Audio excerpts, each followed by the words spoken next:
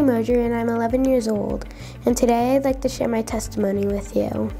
I started to learn more about Jesus when I started going to Awanas with my step-siblings, and I think last year I learned that Jesus is my shepherd and he will forgive me for all my sins. So one night when we were praying, I asked him for forgiveness and he forgave me.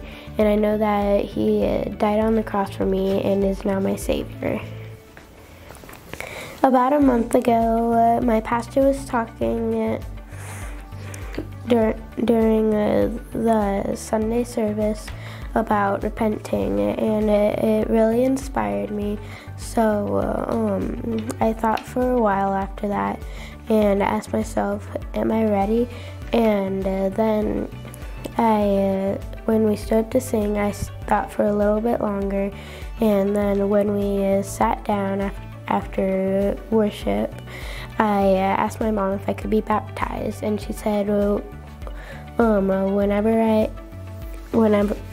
I'm ready. Here I am today.